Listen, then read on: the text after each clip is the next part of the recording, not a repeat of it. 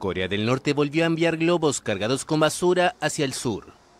Estos peculiares envíos llegaron el miércoles por primera vez a la oficina presidencial en Seúl, habitualmente custodiada por numerosos soldados y protegida por una zona de exclusión aérea. No creo que esté bien, creo que lo hacen por venganza, porque a nuestro país le va bien y a ellos no. Es la 10ª ocasión este año que Pyongyang lanza globos cargados de residuos hacia Corea del Sur, a priori en protesta por la propaganda emitida por Seúl contra el régimen de Kim Jong-un. En respuesta a los miles de globos enviados desde mayo, Corea del Sur reanudó a pleno rendimiento las retransmisiones de propaganda a través de altavoces colocados en la frontera y dirigidos hacia el norte.